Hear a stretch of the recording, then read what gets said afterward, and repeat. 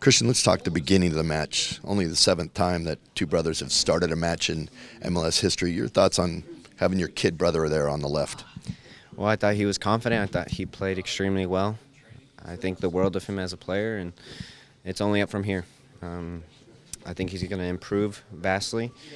It's just a matter of time. But I thought he was very dynamic. He picked his spots very well. And, obviously with every game he can get better. But it's about gaining experience, and hopefully he can be a big impact on this team going forward.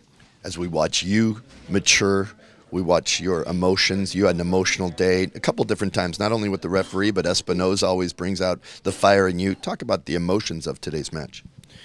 Well, it's a tough place to play, and when the game isn't going your way,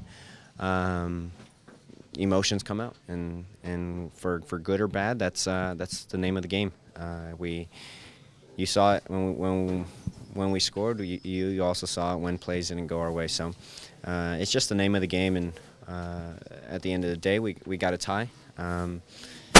We feel like we lost 2 points, but it's a hard place to play. You haven't had much success here, so in a couple days, does a 2-2 draw sink in that you did get a point, or will it stick with you that you dropped a couple?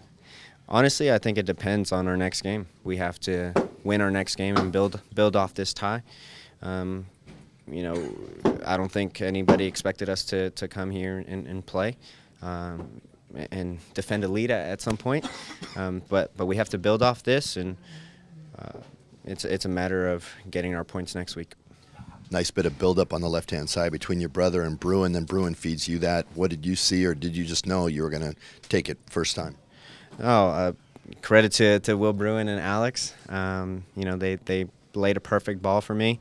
And honestly, I just wanted to get it on frame. I didn't want to get yelled at from everybody else. But yeah, get it on frame, and it happened to go at a spot where Tim Melia couldn't reach it.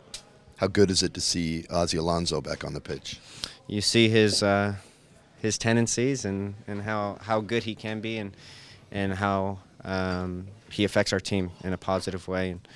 And we're happy to have him back, and hopefully he can get a little fitter and play some 90 minutes.